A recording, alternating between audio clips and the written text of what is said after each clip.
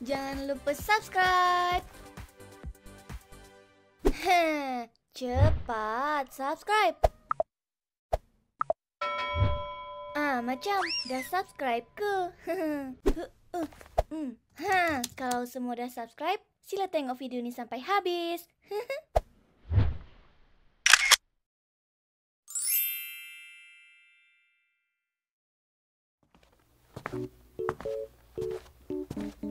Puteri, duduklah kat sini. Terima kasih, Blaze. Iya, tak payah berterima kasih lah. Nak aku buatkan air sekali ke? Enggak apa-apa, Blaze. Aku tidak ingin merepotkanmu. Alah, tak apa. Aku buatkan, ya? Kau tunggu sini. Blaze baik banget. Dia seperti seorang kakak bagiku. A few moments later. Nah minum untuk kau. Terima kasih, Blaze. Ini minuman apa? Itu teh rasa oren. Khas aku buat untuk kau.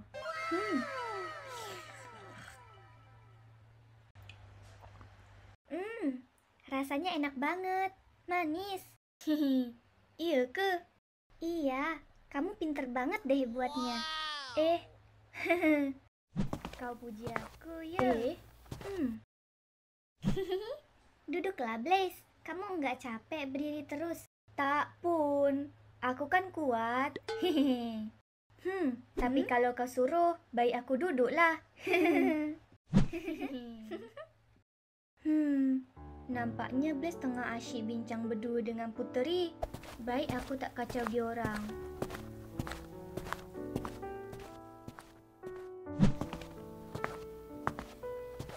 Apa aku kena buat sekarang? Baik aku tunggu diorang balik. A few moments later. Kau sorang-sorang je ke gempa? Mana yang lain? Iya, Tafan pergi temankan Yaya untuk cari Puteri. Ying pula temankan Sola beli bahan untuk formula dia. Buat apa cari Puteri? Dia ada dengan Blaze pun kat dalam. Iya ke? Kenapa tak bagi tahu kita orang? Mana aku tahu? Hali tak call korang ke? Tak. Kau pula kenapa? Kenapa tiba-tiba monyok ni? Aku bosanlah gempa. Tafan dengan Blaze dah tak pernah main dengan aku lagi. Diorang asyik main dengan girlfriend masing-masing. Apa kau ni? Mana ada girlfriend? Diorang berkawan lah. Kau joinlah sekali dengan diorang. Nak join macam mana? Diorang tak ajak aku.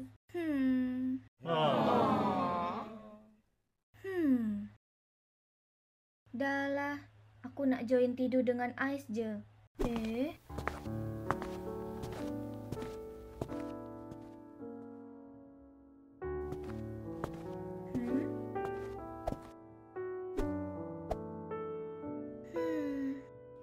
Apa kau buat kat sini?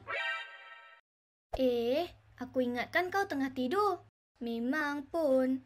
Habis tu kenapa kau bangun? Siapa kata aku bangun? Aku masih tidur lah ni.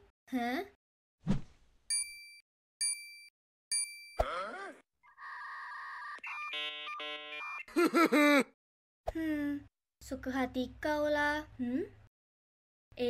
Kenapa dengan kau ni? Nampak monyok je. Tak ada apa. Iya ke? Habis tu apa kau buat kat sini? Selalunya kau main dengan Blaze dengan Taufan. Itulah masalahnya. Apa? Diorang dah asyik dengan girlfriend masing-masing. Girlfriend? Siapa girlfriend diorang? Siapa lagi? Taufan dengan Yaya. Blaze dengan Puteri lah. Sola pula dah asyik pergi dengan Ying. Taufan dengan Yaya? Ya, itulah sebabnya aku tanya kau hari tu. Taufan sebenarnya suka dengan Yaya ke Puteri? Pelik. Bukan Yaya suka dengan Hali ke? Ups. Biar betul, Ais. Mana kau tahu? Alamak. Tercakaplah pula. Jangan beritahu yang lain tau. Kalau tak, habis aku kena belas Hali nanti. Rupanya Hali selalu cerita dengan kau, ya? Taklah. Hari tu kebetulan je aku nampak mesej kat phone Halih.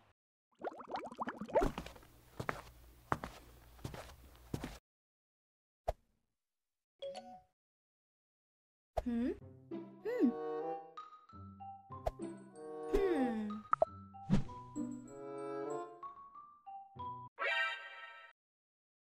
Oh no!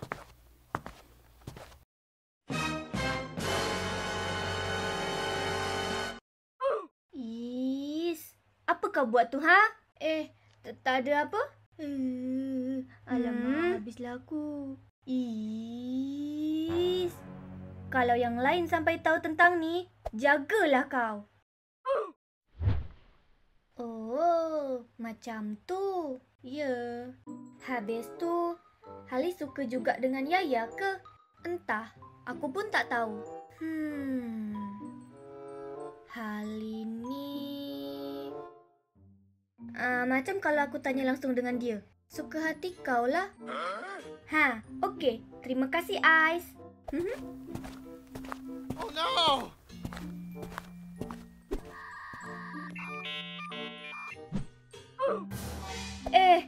Boy, kalau kau tanya Halih nanti dia tahulah kalau aku dah bagi tahu kau pasal ni. Kau kata tadi suka hati aku kan? Duri, mari sini kau.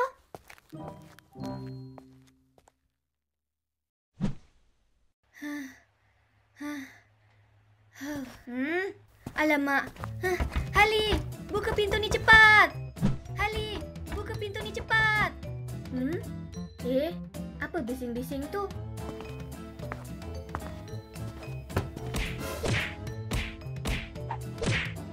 Apa hal korang ni? Berhenti!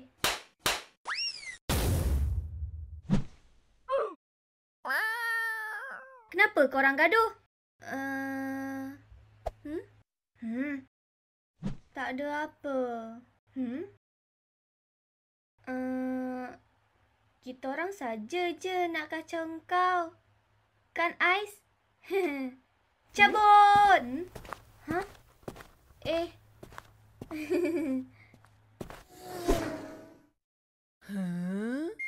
Peliknya.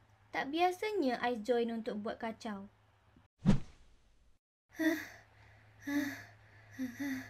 Nasib baik. Okeylah tu. Baik aku tidur kat bilik aku je. Sorry kalau aku dah kacau tidur kau ya, Ais.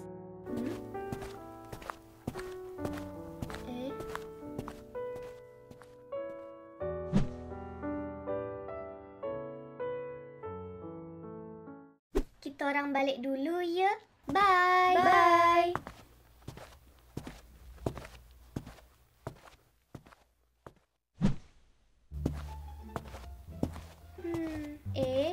Kenapa berhenti, Puteri?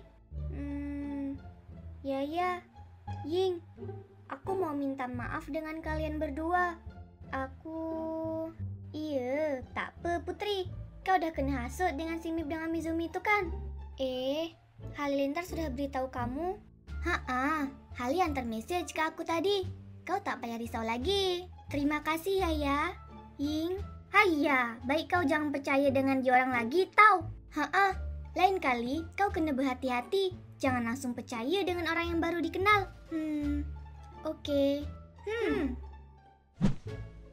Mip dengan Mizumi dah kena tangkap. Dah, kau tak payah risau lagi. Aku kesian dengan Puteri je. Alah, tak payah elak. Aku tahu kau suka dengan dia. Kau pun suka dengan Yaya kan? Oh ya, mana Duri? Lah. Mana dia? Tak nampak pun sejak tadi. Jom kita tanya Gempa.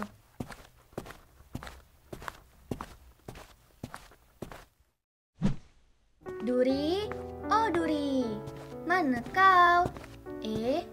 Kau demam ke? Kenapa? Tak biasanya kau tidur siang. Selalunya main. Taklah, tak demam. Kenapa kau cari aku? Nah, aku dah dapatkan benih bunga kesukaan engkau. Wah, terima kasih Sola. Kau memang yang terbaik. Tengok kaki lah. Esok aku tanam. Kenapa tak sekarang? Tak bertenaga. Hari ni aku nak tidur je. Peliknya kau ni. Tapi okeylah tu. Aku nak siapkan formula aku pula. Bye.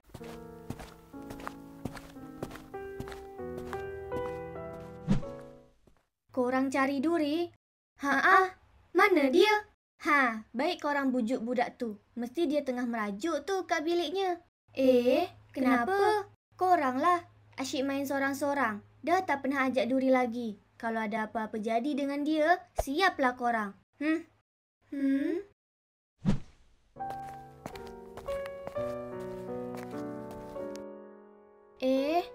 Duri, kau merajuk dengan kita orang ke?